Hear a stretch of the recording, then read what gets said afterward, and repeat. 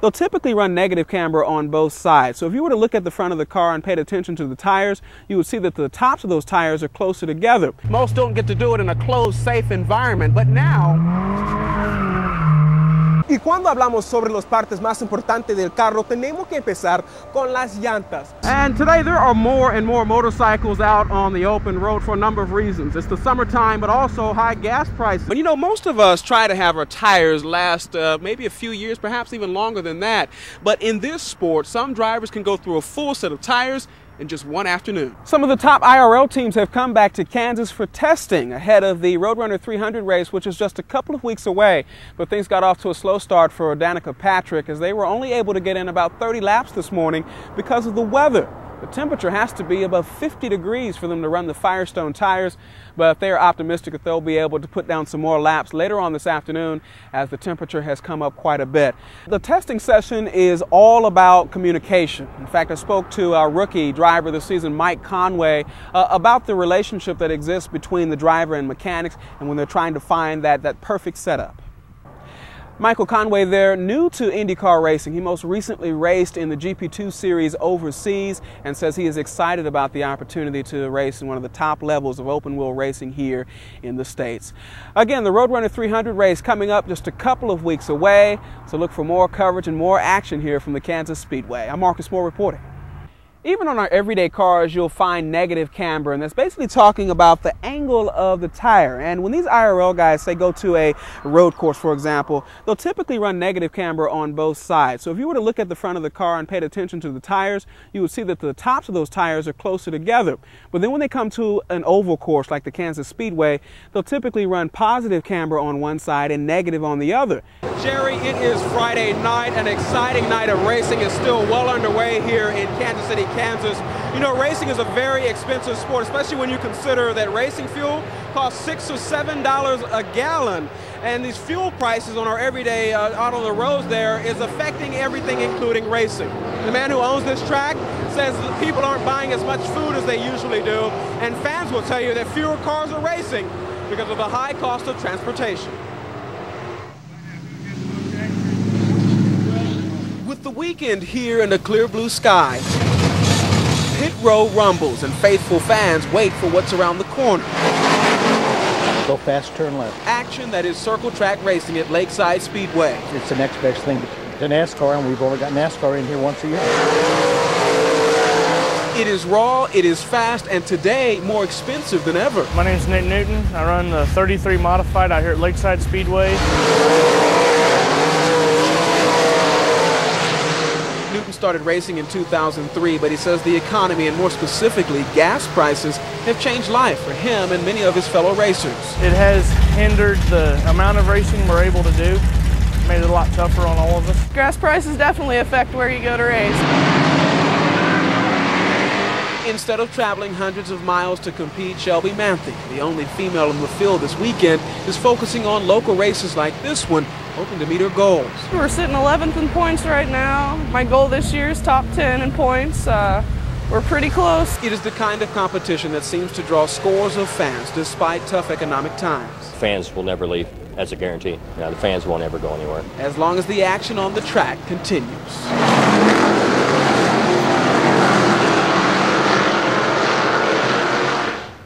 And that action continues tonight. There's still another race left to go here at Lakeside Speedway tonight.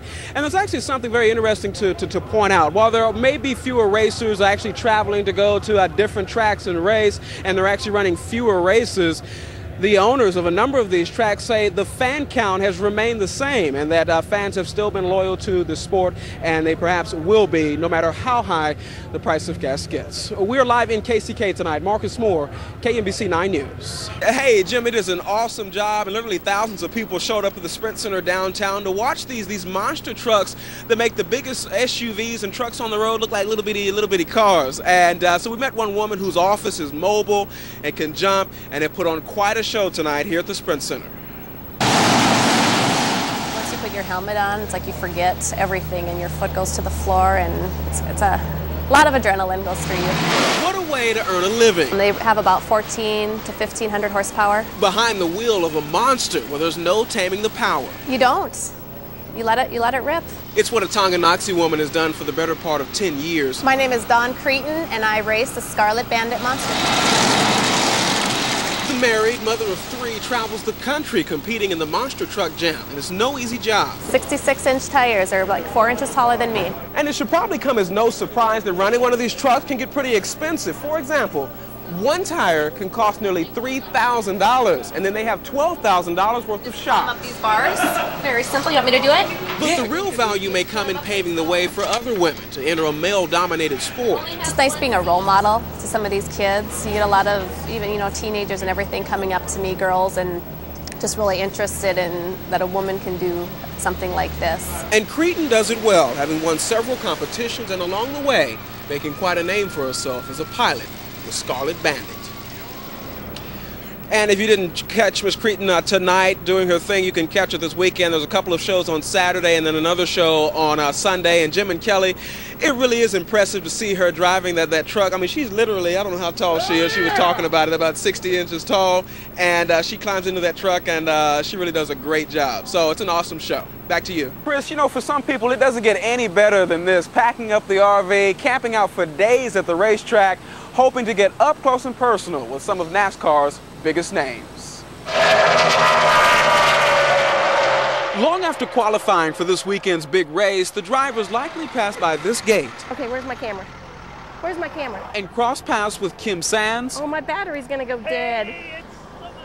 And some of NASCAR's biggest fans. All of them are on the prowl. Whichever guy gives me a picture with them this weekend, that's good. Okay, so when somebody stops, we have to take his camera and take a picture. Sometimes all they get is just a glimpse. Hi! All the while hoping they get much more than that. We need Michael Waltrip to come and sign this coat. Their sharp eyes watching everything that passes by, but more often than not... He's driving too slow. He's got to be a nobody. He's driving fast. That's somebody. Woo! Go JJ! It's nobody. It's another nobody. It's all part of the ups and downs of race weekend for these fans who sometimes get exactly what they're looking for. Reed, please! Just one! Just one! Just one! Go wait and wait! Go Sandy! Oh, yeah. Okay. Say, Gary. And remember this you guy? Are awesome, Reed. Who just met his new favorite driver. Oh, yeah, that's good. And in case you're wondering, the driver they're all excited about was Reed Sorensen. He drives the number 41 Target car. Not in the chase for the championship, but still had a strong race last week and has a lot of fans out here. All of the fans out here tonight are ready for an exciting weekend of racing here in Kansas City. We're live at the Kansas Speedway. Marcus Moore, KMBC 9 News. Jerry and Natalie, look at the inside there. Isn't that something? Marcus, I can see you behind the wheel, man. I can see you driving that thing. Well, I am a Ferrari man myself. Okay. But I can see myself behind the wheel of this car as well.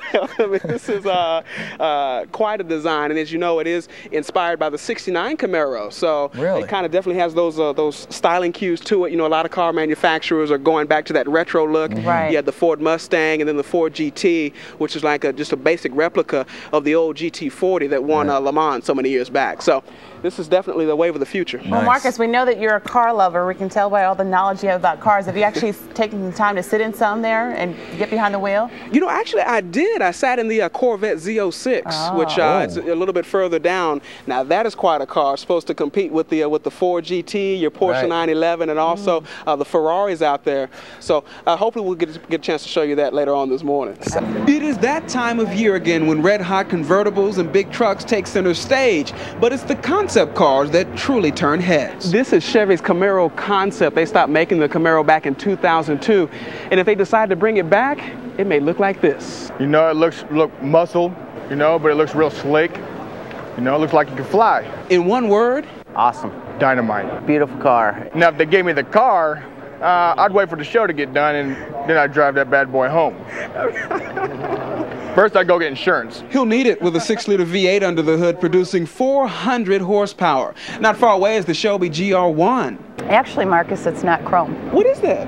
That is all aluminum. Reflecting Ford's desire to push the envelope in more ways than one. And it is capable of 605 horsepower. Wow. Yeah, pretty tremendous. And then there's Hummer's H3T. It surprised me at first. I was like, wow. I was like, that's a Hummer. It's interesting and unique, and there will be some interest in it. Yeah, it's really nice. I wouldn't mind having it. It's proof that when it comes to cars, there's something out there for everybody, even if it's years down the road. Marcus Moore, KMBC 9 News.